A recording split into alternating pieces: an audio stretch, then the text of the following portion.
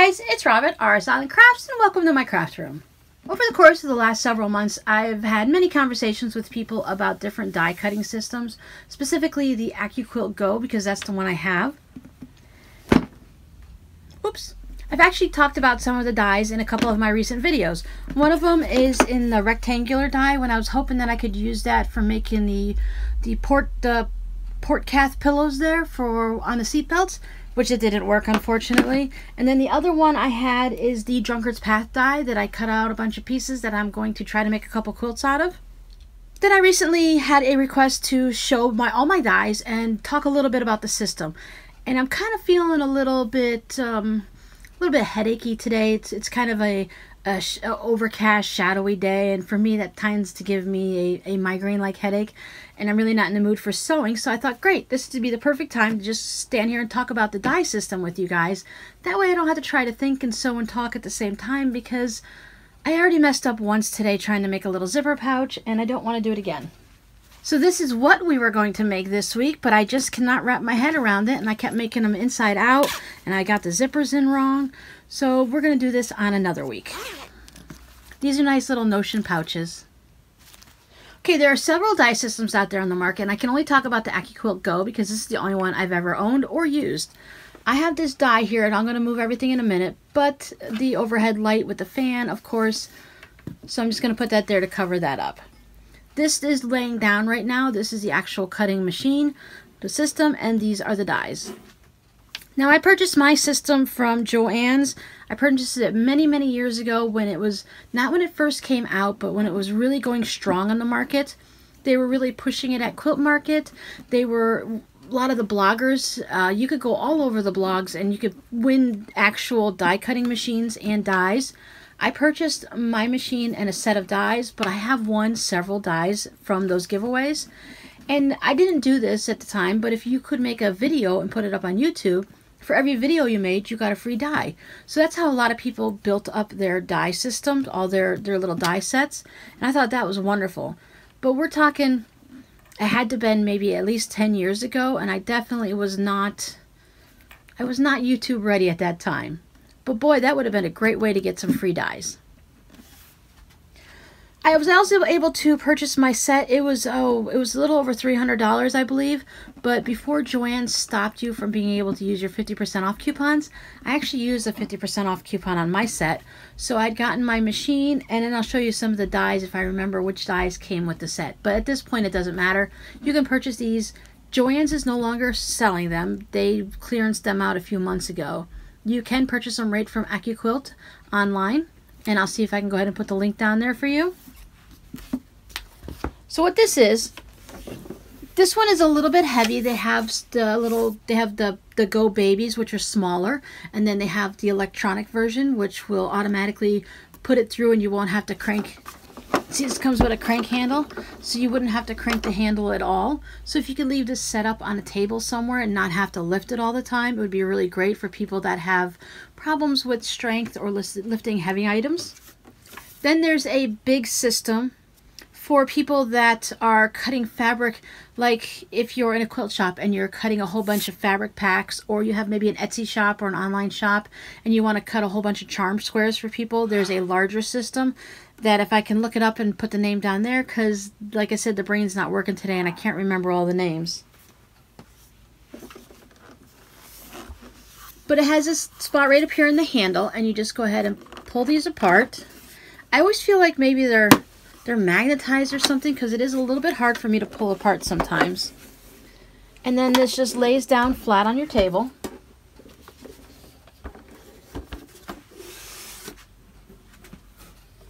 Let me give you a little peek back here. So here's the one handle where it lays flat. Here's the part where it's going to cut everything. And then here's the handle that cranks things through, and you can crank it one way or the other. There's only one handle, so you can't, switch either side of the table. Then it comes all the way over here, and it's the same thing. These are just the pieces that fold down. Now let's look at some of the dies that I have. Now with these dies, I don't know what they look like now, but I think they're pretty much about the same. They may have changed a few things. Like in the early days, you had to take you had to take a Sharpie marker and draw around your design so you could see where it is. But nowadays they come with a dark gray foam here and a light gray foam here so that you could see where everything is. And right along here in all these cracks, that is where the blade is. So you never want to like push down on this, because it's a full shape like a cookie cutter, but very, very sharp. And on the side of the dies, it tells you what they are. So this one is for a half square 3-inch finished triangle, and it gives you a little picture. So I always wanted to make different triangle quilts, so that's all you used was triangles or pyramids or squares. So I thought this would be great for cutting up scraps. And you've seen my rectangle. And once again, it tells you on the side what the measurements are, 3.5 by 6.5. You can see where I drew around so that I knew exactly where to lay my fabric. This one is put diagonally because if you're running it through your machine, these cut better if they're on a diagonal. So for whatever reason, it cuts the fabric better. There are certain things you know about straight of grain and which way is bias and stuff like that. And if you lay your fabric a specific way, so that straight of grain is going in one way or the other, it cuts better. Because if you're running this through the machine like this, and you have it set on the bias, it does pull the fabric just a little this way, so it could stretch it out. But for my projects, I'm not looking for precision. I get the wiggle room. I'm not looking for making like Ohio stars with the really sharp points to make sure everything's perfect. If I'm running through for scraps for a rectangle, it's okay. I can always just tuck it in a little and fudge it if it stretches. And a lot of times when I'm cutting my scraps, I just have bits and pieces. I'd have to always sit there and figure out which way the straight grain is, and I'd rather just lay it down there and cut it out and take my chances. This one is a rag square. It's 5 1/4. It says 2 up, so I guess that means there's 2 of them there. I've used this quite a bit. The rag die is a little bit more annoying to use because you'll get all kinds of little threads stuck in there. And as you can see, you might be able to see that the blade is down right in there. You can see it a little bit. But they have like a dental toothpick, a metal pick. It's buried right now in my craft room, so I didn't get to pull it out. But you can just take it in there and you can pick out all of the pieces of thread and fiber that are stuck in there. And I thought apple core die, that would be really fun. So this is one of the ones that I know I chose as a winning one. So I grabbed this. This doesn't have a size on here, but I wrote on here that I need to cut my fabric at 6 inches by 7.5 inches. So it's 6 inches by 7.5. And when you're putting your fabric on these, you can accordion fold or fan fold like this. And when you do that, you get this, as it cuts it, it's going to cut out this melon shape like this, like a lozenge, I think they call it. So that is really fun to have. So then you can have all of your, when you have scraps, from your scraps, you can have all these pieces to make a different type of quilt with. I've also bought the hexagon ones. So they're 1 inches, 1.5, and 2.5. And that tells you the side right here on how big it is. It's not how far across it goes this way. I've used this a little bit, but I haven't used it very much because, like for the 2.5 inch side, I like to cut it a little bit larger, and I'd have to cut this would be my fabric, so I'd have to make sure my papers were smaller than that. And the ones I make, I just didn't really work out for this. So I have this die, and I haven't used it very much. But you never know, I might bring it out in the future and do something with it. These dies are really sturdy. There is a wood frame inside here. When I get to another one, I'll show you what it looks like. You're supposed to store them upright like this, like you would dishes in a strainer, so they don't warp. Mine, like I said, I've had these for, I'm just going to say around 10 years. And they haven't, only one of them has warped, and it's really a long one, my 2.5 inch die cutter. And when I get to that, I'll show you what that looks like. I also have the square 4 3/4 inch. I'm really not sure. I think this is before charm squares were really popular. They were out, so people were using them. But I'm not really sure why Go decided that a 4 3/4 inch square was the way to go when everyone's making charm squares. So since then, they have come out with new die sets, so you can have a 5 inch charm. My triangle's at 4 7/8. And what I like about these die sets is they cut off the little ear for you right there. So it's easy to know, because if you were piecing two of these together, you'd have to know to start in 1/4 of an inch from the tip to make sure you get everything lined up all right. And this one already does it for you. All these points are cut right off. And if you go to the Go site, the Accuquilt site, they have a lot of free patterns that go with these sets, with these dies, and you can also purchase additional patterns that people have designed. I've seen a lot of people design a quilt specifically for using one of these dies, but they also give you like the standard measurements and cut it so you can rotary cut it and stuff like that. So in case you don't have a Go. And this one has 3.5 inch squares. This is the things that came within that bundle that I purchased, because 3.5 inch squares, once again, that's not, I mean, you can make quilts from it, no problem, but that's not like a, we tend to think in pre-cut sizes now, so you tend to think of 2.5 inch, 5 inch, but 3.5 inches, you can still use that. It's a perfectly good die, and if you're cutting up your scraps, once again, it's a great way to quickly run through scraps. When you're cutting with this system, and you can either just lay a flat piece of fabric or fan fold it, and you can go usually up to 6 layers. I like to do maybe 2 or 3 just to see how that fabric goes through when I crank it and to see how it feels. Many of you know I have issues with my shoulder and neck, so 6 layers is kind of going through quite difficultly for me, because in addition to this, you also have to have a protective mat on top so that the blades, this is going to be pushing against it and it's going to make the blades come up, and you don't want the blades to come up against this, so you have to have a cutting mat. Now these you have to replace after so many times, but you can use, they're technically two-sided. You just flip them over, use them for multiple dies. You don't have to just have it for this die. As you can see, I've used 2 different shapes on there.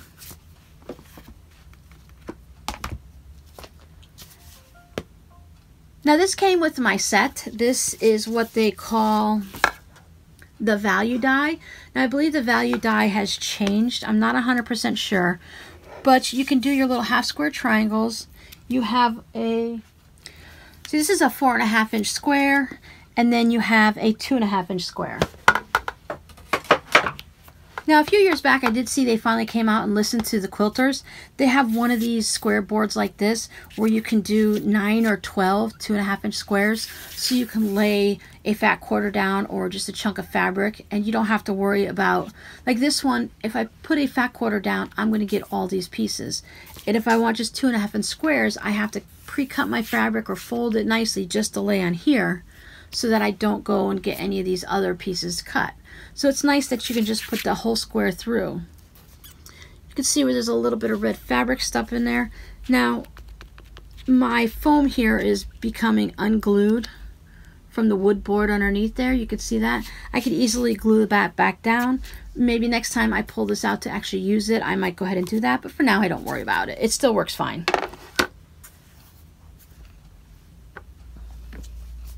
This is one of my favorite dies. They have a lot of, see, this guy is the critters. They have a lot of applique dies. Now I think that's really great if you're going to do, they have Christmas ones, and they have Halloween ones and Easter ones, and they have trains and houses and everything. So if that's your style of quilting and you make a lot of those, then I think that these dies are really worthwhile, because you can pre-fuse your, you put your fusible on the back of your fabric, and then you can cut it out on here and it'll be all set to go. I have a butterfly, a bee, and a dragonfly. So I have used these several times, and they're really fun to put on bags and stuff like that. I haven't made like a big quilt or anything with them, but it's just nice to put on a little shoulder bag or a little zip pouch or tote bag or something. I do have a lot of dies. This one is a 6.5 inch square. This came with the set when I purchased it. When I pull out my scraps, before I was doing the strip system that I'm doing right now, I would pull the Go out a couple times a year, and I would just put on my scraps, and I'd start with maybe I'd start with the smaller ones, or I'd start with the larger ones, or vice versa, and depending on my day and what my fabrics look like.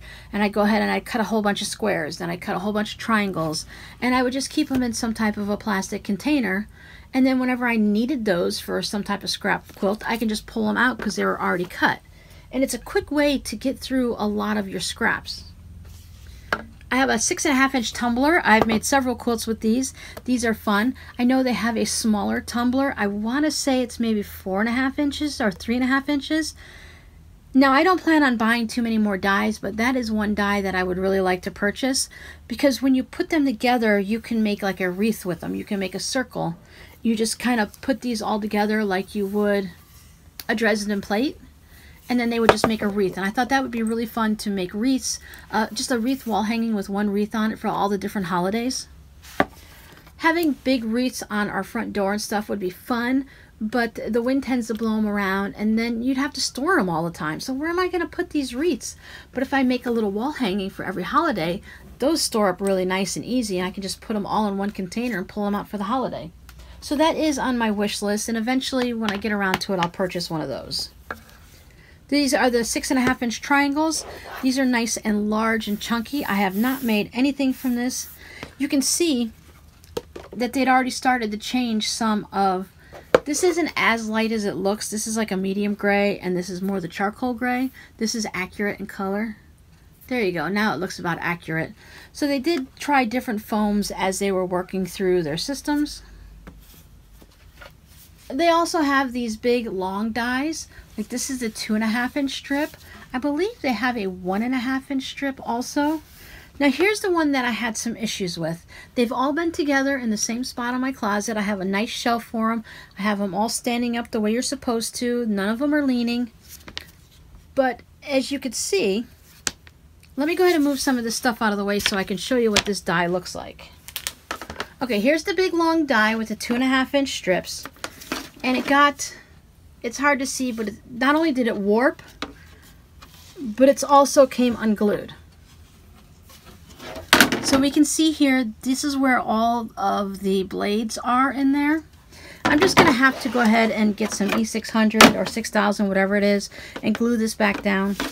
The plastic part here is a little bit warped, but you know, I've been using this recently to make some black 2.5-inch strips to work on my 4 patches, and it runs through the Go Cutter just as easily. So I wouldn't just automatically throw something out like this. If you were having problems with it cutting, that's one thing. You know, maybe you could talk to Accuquilt and see if they do any type of replacement program.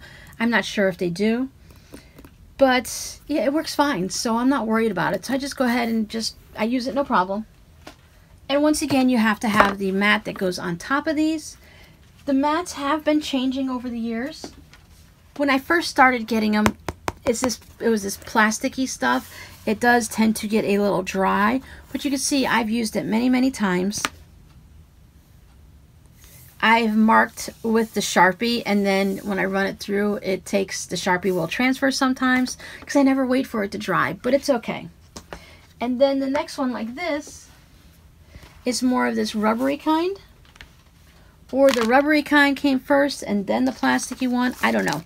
But whenever they went on sale at Joann's, I would just go ahead and pick up extra ones so that I would make sure I had enough. Like I said, see, you can use a lot. I would put it through this way, then I put it through this way, then I put it through this way, then I put it through this way, and this one is starting to really get kind of cracked and dried through there. But once again, it still works, so it's okay.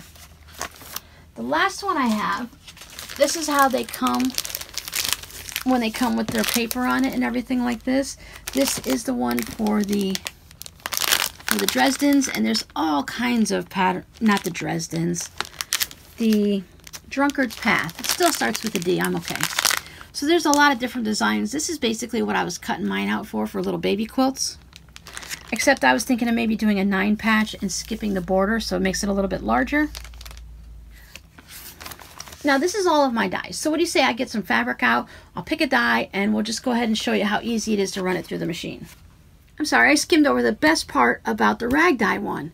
After you make the rag die quilt, normally you have to cut it with scissors. That's what all these lines are for. It's already pre-fringed for you. Now when doing this with flannel, you definitely want to go with just 2 or 3 layers. What I've learned over time from some helpful tips from bloggers and from practice is you put one piece of fabric face down, then you put one piece of fabric face up, and you run it through that way, and that way those 2 pieces of fabric are together. They also have a die to go with this, a partnership one, where it can cut your batting at the right size for inside this square. So I thought that was really smart. I don't have that.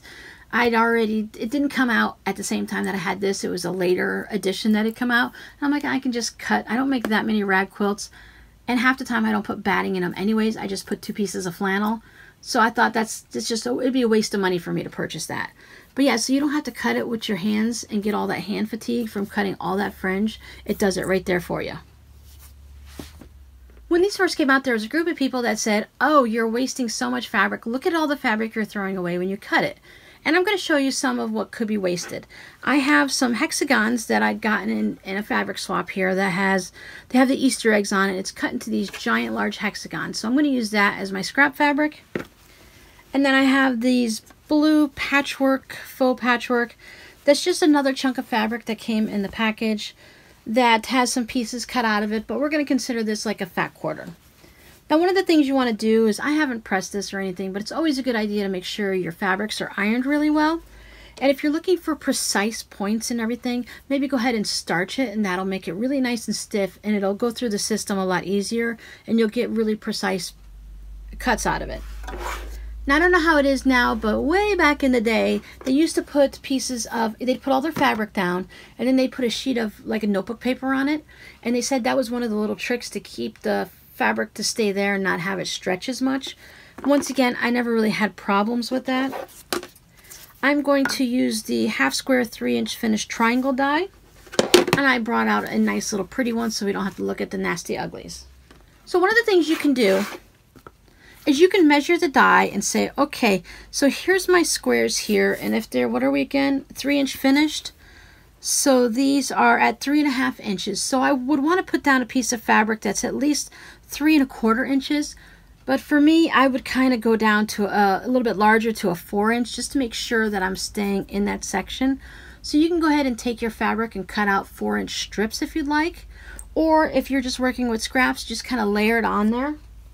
Sometimes when I'd have my scraps and I'd layer it on, I'd only be able to cover up part of the die, and I would not worry about it. I would just go ahead and take that and toss that, because that is going to be extra.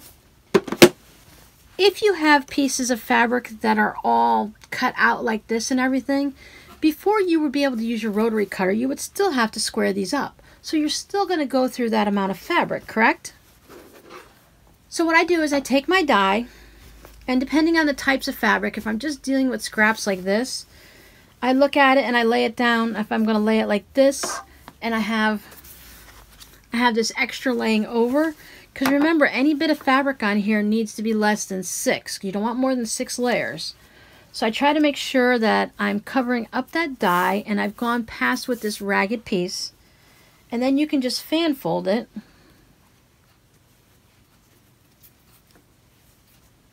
Look and see where your line is. Make sure you can use a silver Sharpie if you have one of the older dies.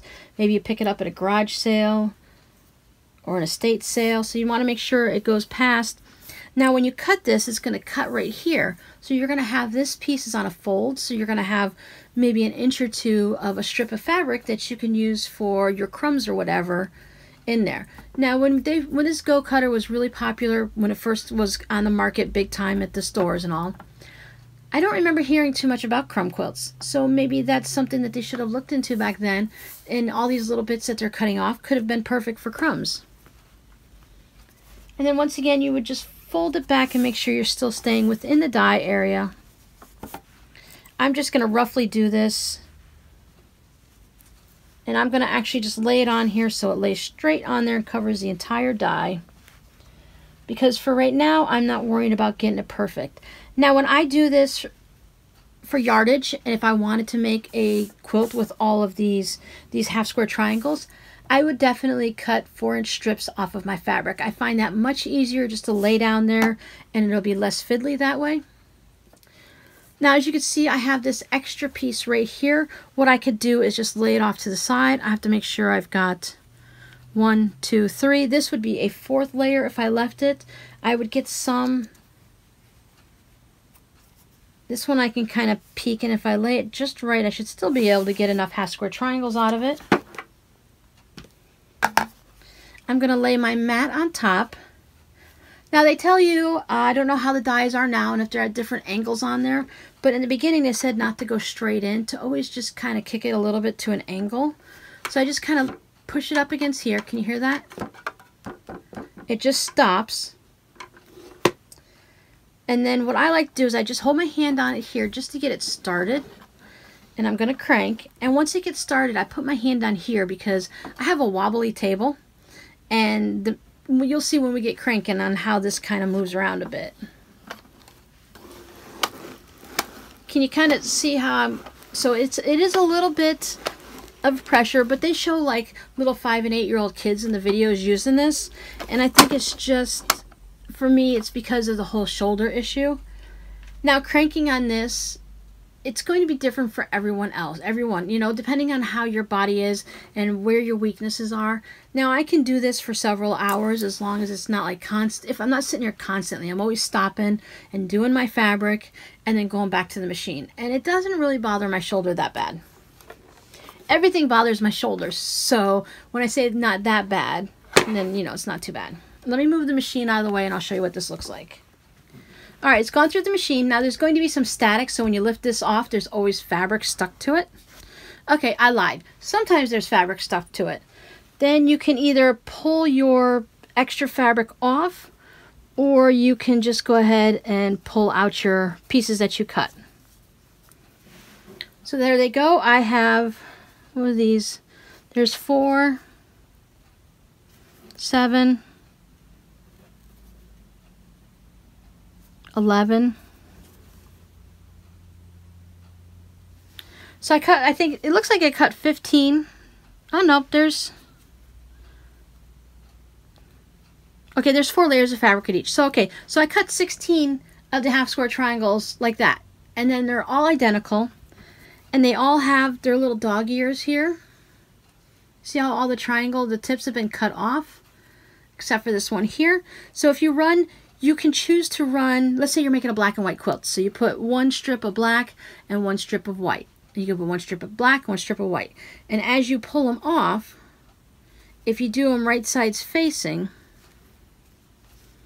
when you open them up, you'll be all set to sew them together. So you can keep them together like this and use them as a leader ender project.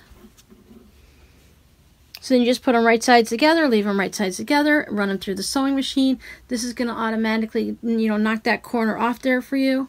And then when you pop it open.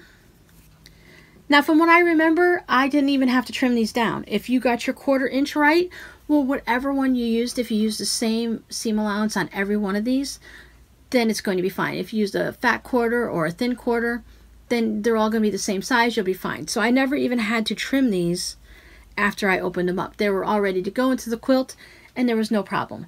So I think if it's something that you can afford, I think these systems are great. Each system does something different, so it all depends on what you're going to need, which one is best for you. Maybe do a little search on YouTube for all the different cutting systems. I can only go by what I remember from several years ago. I kind of went out of the blogging sphere for a little bit and everything just exploded. That's when Facebook got popular and Instagram came along and YouTube got popular, and then all of a sudden the blogs died off. So it was really popular to be a blogger. People were blogging every day. You had Blogtober where you blogged every day in October, and then you did it in Christmas and stuff like that. And then when I came back, it's like everyone had stopped blogging because it's so much easier just to throw something on Instagram, put a couple sentences, and you're done. Some libraries used to have these Go systems that you can go ahead and, you know, just bring your fabric. You can either rent it or use it for free. I've seen quilt shops where they have it. Guilds, if you go to guild meetings, sometimes they'll have these different machines. As I said, I'm really far out of the loop when it comes to stuff like that. So just go ahead and check with any of those organizations that you're part of and see what they happen to have available. And then test them out, or maybe find a friend and see what they have and what they use and what's going to work for you. Now let me show you what I have left on my scraps here. So this is what people were complaining about. They're like, oh my gosh, you have so many scraps left over. Why are you throwing that away? Well, I don't always throw things away. Well, I don't throw things away. You guys know that.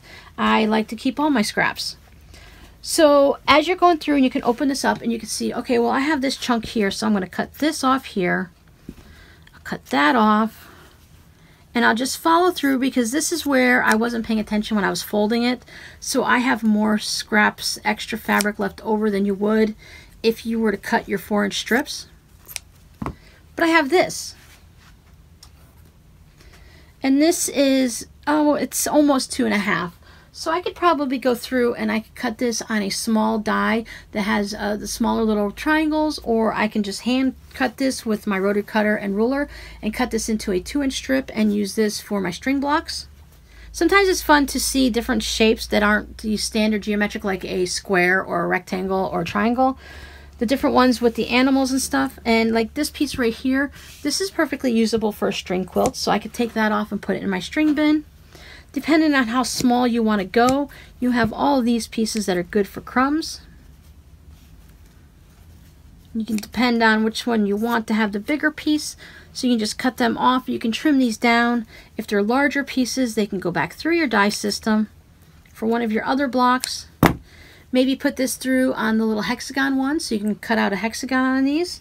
So I wouldn't throw these. Out of all of the stuff that's extra here that people say you're wasting, I think these would be the only 2 pieces that I would throw away. All of these would get recycled back into my string blocks, and I would go ahead and trim them down. For me, I like to trim them down to a usable size.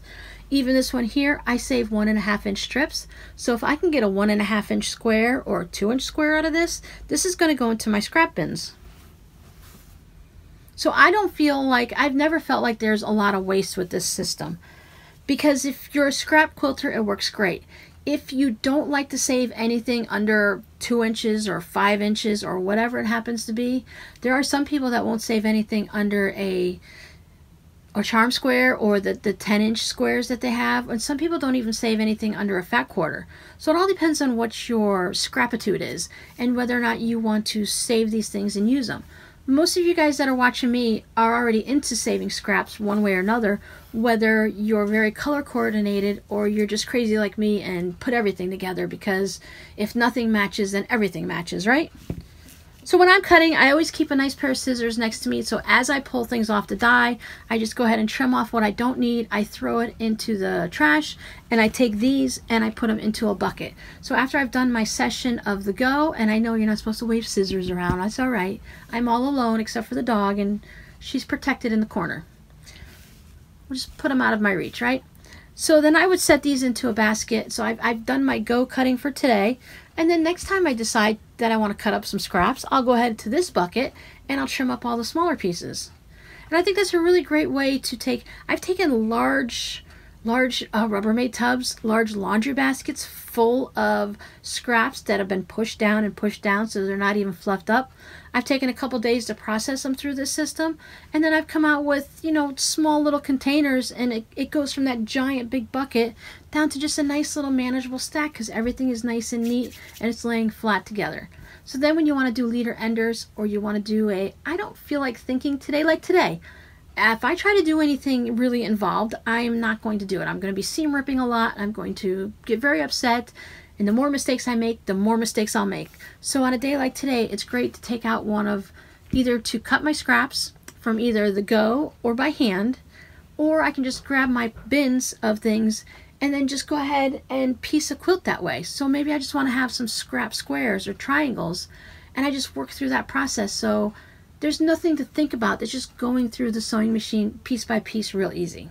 So thanks for listening to me rattle and ramble on today. I hope you guys have a great weekend, and I'll see you next week. Bye! Of course, any questions, go ahead and leave them down below. And if anyone else has one of these systems, they can kind of give you their opinion or point you to their favorite YouTube video or blog post. Bye!